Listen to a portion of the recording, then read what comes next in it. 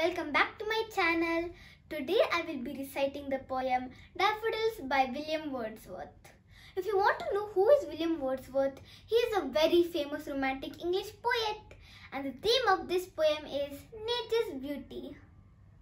I wandered lonely as a cloud that floats on high over vales and hills, when all at once I saw a crowd, a host of golden daffodils, beside the lake, beneath the trees, fluttering and dancing in the breeze, continuous as the stars that shine and twinkle on the Milky Way.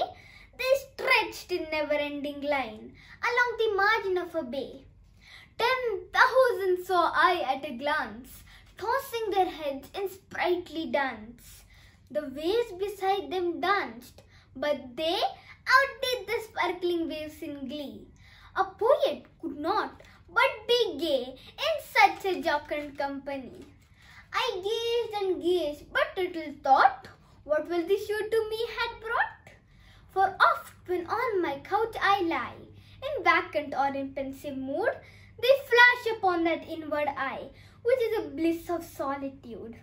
And then my heart with pleasure fills and dances with the daffodils. Thank you.